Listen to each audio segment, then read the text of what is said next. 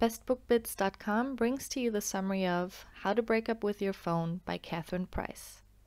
My name is Christine from Germany and I'm one of the contributors at Best Book Bits, and I will be sharing this summary with you today. Enjoy! Do you frequently end up taking up your telephone when you're on the transport, holding up at the specialist's office, or just strolling down the road? This may appear to be sufficiently harmless, yet, truly, all that time spent gazing at a screen isn't sound. It's not simply that always utilizing a cell phone will keep you from monitoring what's going on around you. All the more genuinely, these devices are addictive on the grounds that they are designed for this purpose. Utilizing them for a smidgen is fine, yet giving your telephone use a chance to snowball can end up tricky. This outline will demonstrate to you the essential brain and science behind telephone enslavement. Utilizing this information, you'll figure out how to construct a superior and more advantageous association with your telephone, and with innovation all the more, for the most part. This isn't a tirade, however, a handy guide that will give you some presence of mind tips on how to best say a final farewell to your telephone. In addition, when you've settled on that choice, you'll appear at taking advantage of all that available time you'll end up with. The quantity of individuals dependent on their telephones is rapidly expanding. Simply investigate around you, in cafes, on road corners, on open transport. However you look today, you'll in all probability observe individuals, including kids, stuck to their telephones. What's more, the proof isn't simply recounted. The information is clear. As indicated by a 2016 Deloitte study directed in the United States, the normal American checks his or her phone a normal of multiple times every day.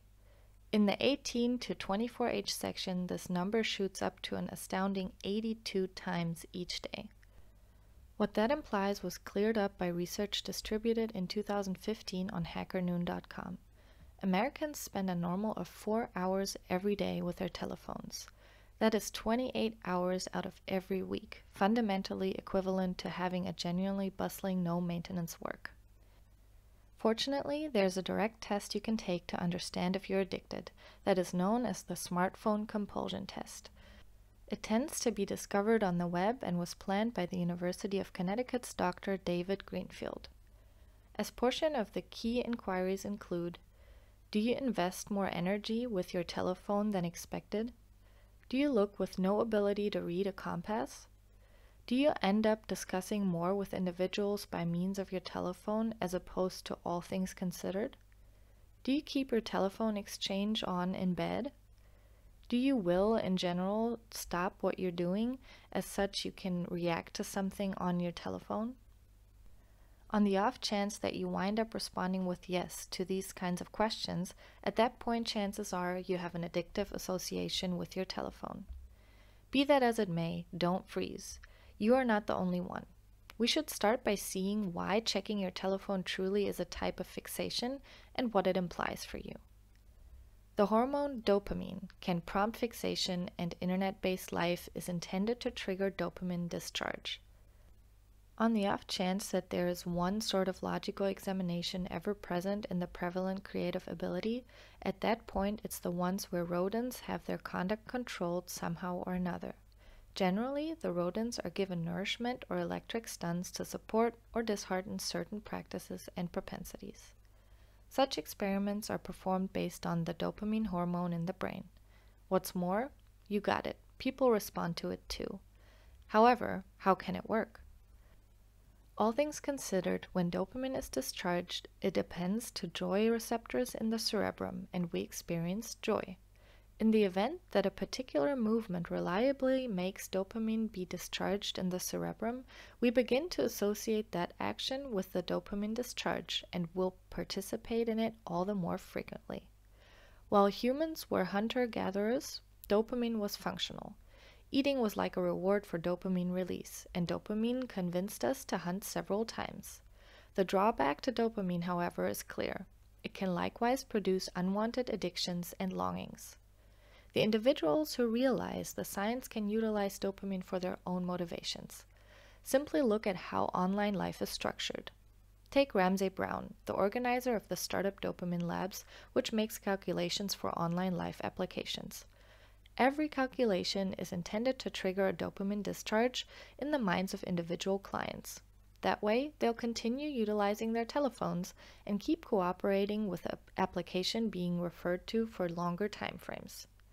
For instance, a calculation stores likes or messages from different clients, yet it doesn't discharge them to the client progressively. Rather, the calculation observes the client's application communication examples and knows when the client is probably going to move to accomplish something different. At that exact minute, the application discharges its put-away likes and messages. This client criticism results in the arrival of dopamine in the client's mind. This, thus, keeps them in the application condition. The client winds up snared. The human cerebrum is effectively diverted essentially, and telephones support it. Although distraction is often referred to as a bad thing, it is actually a natural process. Truth be told, distraction was vital to survival in early mankind's history. We must be profoundly receptive to our environment in those days. As a result, we might have to be a trigger and run in case of a hunter hiding in the bushes. Nonetheless, that is not every bit of relevant information. Our tendency to being diverted likewise comes down to neurobiology. First of all, the demonstration of concentrating is diligent work for the mind. There are two purposes to this. Most importantly, the mind needs to choose what to concentrate on. It's a mind-boggling task performed by the prefrontal cortex. Furthermore, the prefrontal cortex will, in general, get exhausted before long. You can consider it an enormous muscle. In the event that it needs to settle on such a large number of back-to-back choices, it moves towards becoming overpowered. Diversion before long sets in as we get ourselves uncertain of what to focus on. Second, supported focus requires exertion. The mind must close off all pointless interior and outer data sources. Extra-tangible data and diverting manners of thinking must not be permitted to the metal and go after consideration. In spite of the fact that we're not mindful of this happening, it requires our cerebrums a great deal of exertion to continue large amounts of fixation. So shouldn't something be said about telephones? All things considered, for reasons unknown, they are incredible at diverting the cerebrum. How about we contrast them with books to get a thought of why? When you're perusing a book, diversions just originate from the outside world. Maybe there's a thump at the entryway, or you get a telephone call. It's entirely clear for the mind what it ought to give its consideration regarding. In any case, with telephones, it's unique. Advertisements, connections, and pop-ups show up on screen right where we're tempted to focus. Basically, the cerebrum needs to go to significantly more exertion to look after core interests. It gets depleted sooner, and keeping up consideration turns out to be progressively troublesome. The outcome is that it capitulates to diversions all the more rapidly. Instead of doing what we want, we are checking our emails or surfing on the internet unconsciously. There's an exercise we can gain from this. On the off chance that you have content to peruse, you're in an ideal situation perusing a printed version or a promotion-free digital book than endeavoring to do it on your telephone. Telephones upset both momentary memory and long-haul memory. Memory makes us our identity, and that is the reason the beginning of sickness like Alzheimer's among older individuals is so dreaded. Be that as it may, issues with memory influence youthful ages as well. Simply consider how troublesome it tends to be as an understudy to remember statistical data points for the test. Discovering that telephones are a contributing reason for this won't be a shock. Telephones can do genuine harm to your momentary memory. Your transient memory, or working memory, is the piece of your mind that tracks what's happening right now, juggling every one of the bits of data that you have to process. For example, it prevents you from overlooking that you're searching for keys while you're searching for your keys. Be that as it may, transient memory can just monitor a few things at one time. Truth be told, in an investigation from 1956, analyst George A. Mill Operator found that we can just hold around 7 things at the same time.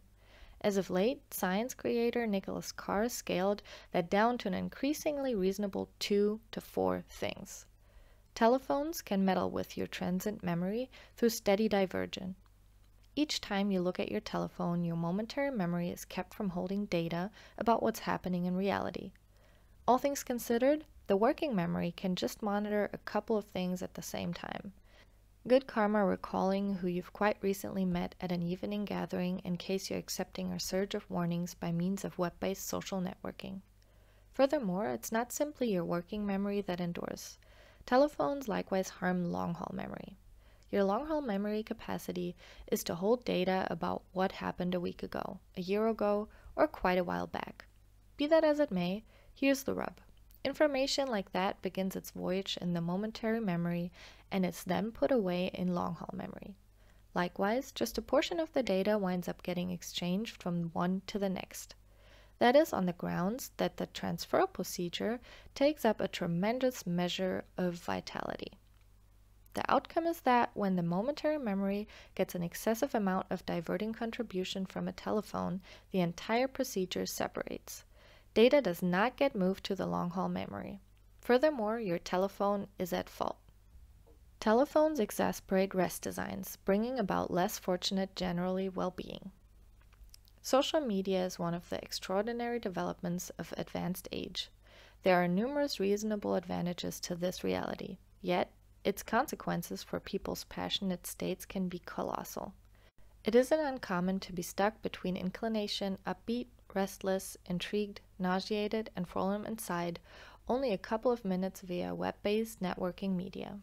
Obviously, all that disturbance unleashes destruction on rest and unwinding. Most perceptibly, telephones aggravate your capacity to nod off. This is because the way that telephones are intended to be profoundly invigorating and to catch your eye. Attempting to nod off with your telephone adjacent is much similar to endeavoring to rest off on the lounge room couch, with the TV blasting or your companions having a warm political exchange. It's these conditions that you take to bed with you if that's the place your telephone is. Moreover, the blue light radiated by telephone screens can likewise cause issues. This piece of shading range fools your mind into feeling that it's still daytime. So in case you're answering to a late night content, you're going to think that it's harder to nod off. There's a science to rest. At the point when the cerebrum never again distinguishes blue light, it begins creating the rest administrative hormone melatonin. Furthermore, it's melatonin that prepares your body for rest. This implies on the off chance that you take a gander at your telephone past the point of no return at night, getting the chance to rest will turn out to be increasingly troublesome. In any case, that is just the initial step to more unfortunate well-being. Rest interruption as brought about by telephones can prompt interminable weariness. Also, ceaseless weariness thus may result in increasingly serious ailments, for example, cardiovascular malady. As indicated by a 2008 Harvard Medical School contemplate, even low dimensions of lack of sleep may unfavorably influence disposition, basic leadership, and learning capacity. Additionally, as indicated by a similar report, the beginning of manifestations can arrive quickly. Typically, you need 7 to 8 hours of rest at night. Be that as it may, everything necessary is a stretch of 10 days with 6 hours of rest for each night for harm to be finished. Your sharpness will be as poor as though you'd gone 24 hours with no rest by any stretch of the imagination. The exercise is clear. Not exclusively do you not require your telephone in bed, you should attempt to maintain a strategic distance from it in the prior hours hitting the hay too. Saying a final farewell to your telephone requires solid inspiration and familiarity with your telephone conduct. Let's get straight to the point. Choosing you to need to invest somewhat less energy with your telephone isn't tied in with making an ethical judgment. There is no compelling reason to essentially change your look on your telephone. Be that as it may, a preliminary run separation is a decent spot to begin. It will enable you to choose whether your telephone propensities are undesirable, and how you can improve your communication with your telephone. There is no compelling reason to freeze. You can take a break from your relationship with your phone, and you always have the option to get back to your old habits. On the off chance that you do choose to diminish your telephone use, you must be completely clear with yourself concerning what reason you're doing it. At the end of the day, what's your inspiration? It's insufficient simply having a dim thought that less time spent on your telephone would be great. You must be readied. All things considered, you wouldn't leave your accomplice for another person since you have some poorly characterized thought of a superior relationship. No, you must be confident about what is distinctive in this new relationship. Discover your inspiration. Saying a final farewell to your telephone could, for example, offer you the chance to become familiar with another language, or to invest quality energy with friends and family. The other component of saying a final farewell to your telephone includes monitoring your own conduct. Endeavor to work out precisely how much time you spend on your phone consistently. Try not to stress.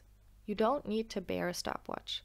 Following applications like Moment or OffTime can record how regularly you take a gander at your telephone, and the measure of the time you spend on your telephone every day.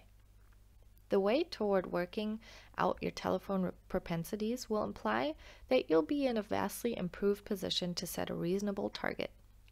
On the off chance that you know to what extent you're on your phone, at that point you know how much time you'll have the option to spare and what exercises you could utilize that time for. Take a stab at erasing your internet-based life applications. However, recollect that it doesn't mean you're disavowing web-based life. Probably the most addictive components on your telephone are web-based life applications. It's difficult to quit devouring online networking once you've begun like eating fast food. Just erase the application from your phone. In any case, erasing them truly isn't that difficult to do. Absolutely, some messages will spring up to pose inquiries and give occasion to feel qualms about your expectations. Maybe it'll caution you that information will be for all time erased. Simply disregarded. In the advanced age, that information can be recuperated.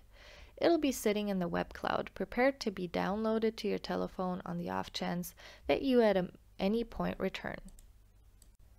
Are you still uncertain? Simply think about all the genuine encounters you could have, rather than messing around on an application. Possibly center around one that is presented to you on a ton of bliss, similar to an outing in nature or a local gathering. Consider every option. Which sort of encounters do you esteem more? The shadow universe of internet-based life or human association in reality? Asking yourself this and articulating your needs will guarantee that you can erase those applications and proceed onward.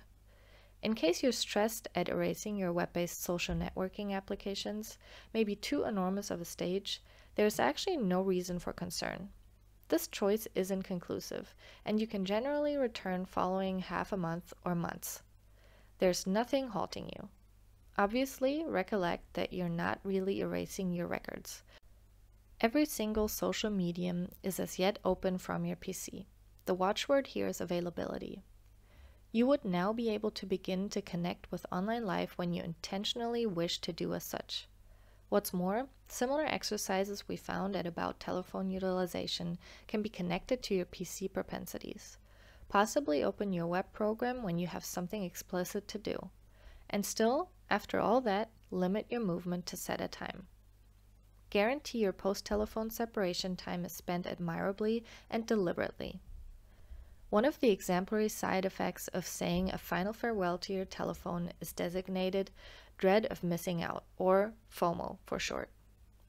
So, as to keep away from FOMO, it's essential to recognize what you're going to fill your time with ahead of time of your separation.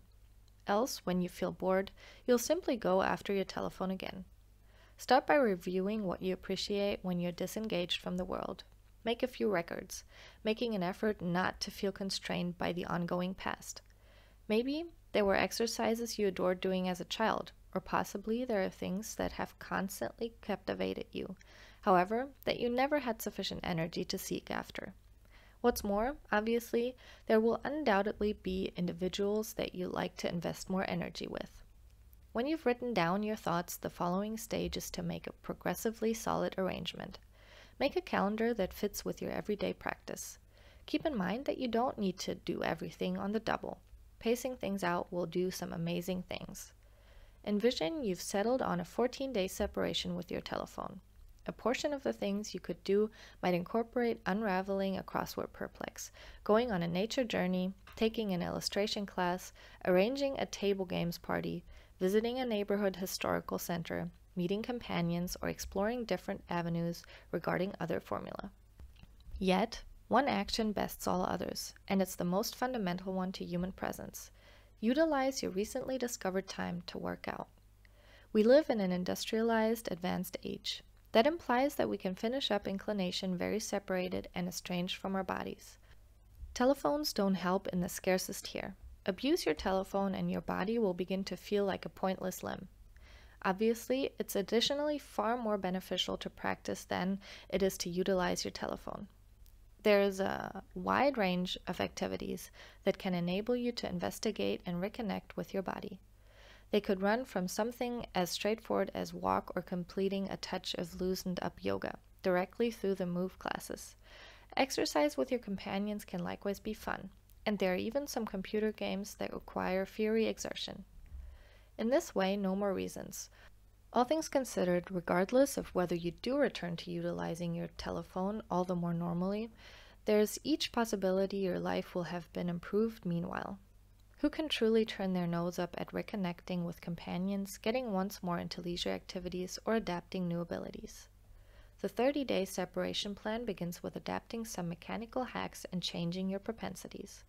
Until then, we have discussed the problem with using the phone and the benefits of interrupting this use. However, conceptual thinking will just get you up until now. You need to get out from under propensities, and that challenge ought not to be thought little of. So, in this and the following section, we'll take a gander at 30-day plan that will enable you to unplug from your telephone. How about we begin? Over the initial 2 days, you should utilize an application to follow how regularly you're on your phone. You'll most likely think that it's more frequently than you might suspect. This progression, subsequently, is tied in with expanding your mindfulness. On day 3 and 4, you should give close consideration to your emotions previously, amid and in the wake of utilizing your telephone. You ought to likewise give close consideration to how frequently you interfere with an offered movement to check your telephone. Specifically, think about whether you feel better in the wake of chipping away at an undertaking without interferences. Amid this time, you may see that your mind pines for the dopamine remunerate activated by checking your telephone. Similarly, attempt to recognize the failure of diversion, of understanding that there's just the same old thing, new or critical, when you take a gander at your telephone. On days 5, 6, and 7, you should abstain from utilizing online networking applications. As we talked about before, put that available time to dynamic use for things you cherish. Exercise, web recordings, or exertion, anything you like doing. On day 8, debilitate all warnings.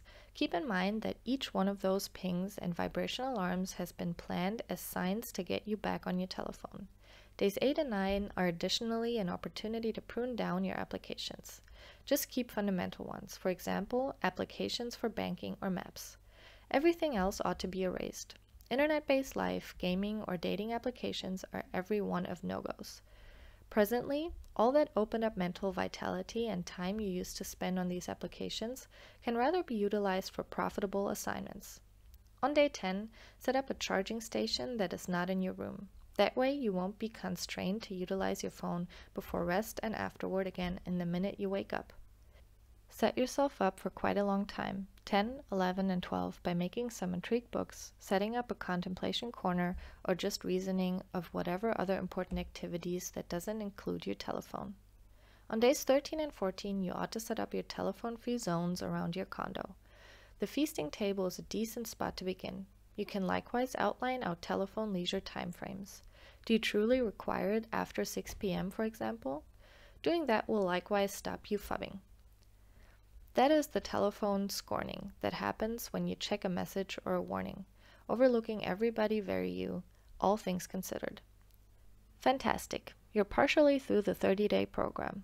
How about we make the last stride in the last section?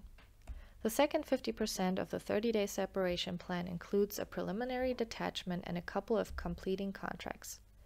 The initial 2 weeks of the 30-day plan were about the telephone, while weeks 3 and 4 are about you. You should attempt to rehearse some fundamental care on days 15 and 16. At whatever point you wind up going after your telephone, instruct yourself to stop, inhale, and simply be, and tune into your health. At that point, ask yourself, in the case of taking a gander at your telephone is extremely that significant. This procedure will fortify your social mindfulness and give you a straightforward instrument to stop you superfluously checking your telephone. Try to concentrate studies on the 17th and 18th days. This can be as simple as repeating your plan twice or listening to a piece of music with your full concentration. Working on your ability to focus to reduce the process of distraction by your phone and to develop resistance to this problem. Days 19 and 20, huge ones, are for your first preliminary division. You need 2 entire days for this, so it might be ideal to do it over an end of the week. It's straightforward.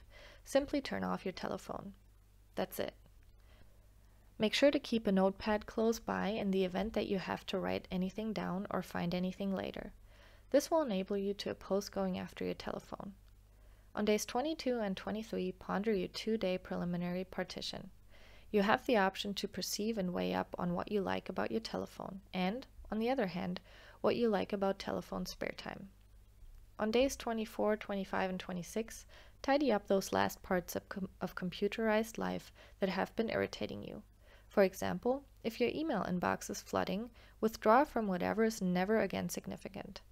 Next, make another organizer for messages that need an answer.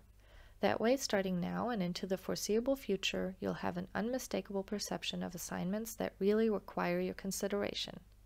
Amid days 27, 28, 29, and 30, continue checking your telephone conduct. Maybe you'll see that you're checking your telephone less oftentimes, and potentially more intentionally as well. In case you're available, presently, the ideal opportunity for a second 2-day preliminary partition. Simply make certain that in this last stretch you likewise plan for what's to come. Calendar a customary time every month for monitoring how your new telephone rules are functioning.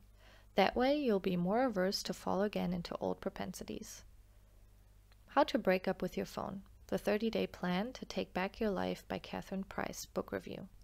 An increasing number of individuals in the world are getting to be dependent on their telephones, and it's truly a type of dependence. Online networking designers are halfway to fault. They engineer applications around this rule. Fixations, for example, this can be unfavorable to your capacity to focus, memory, and nature of rest. Subsequently, it's well worth saying a final farewell to your telephone, or in any event, diminishing the time you spend on it. You'll at long last possess the energy for genuine encounters, and the space to begin on deep-rooted tasks and dreams. Purchase a morning timer. A standout amongst the best markers of telephone compulsion is the need to take your telephone to bed. You believe you're simply utilizing it for the alarm clock. However, as a general rule, you're off utilizing it close to waking. There's a simple route around this. Purchase an antiquated morning timer that does simply ring. You can leave your telephone in another room and guarantee a decent night's rest, just as a solid beginning to the following morning.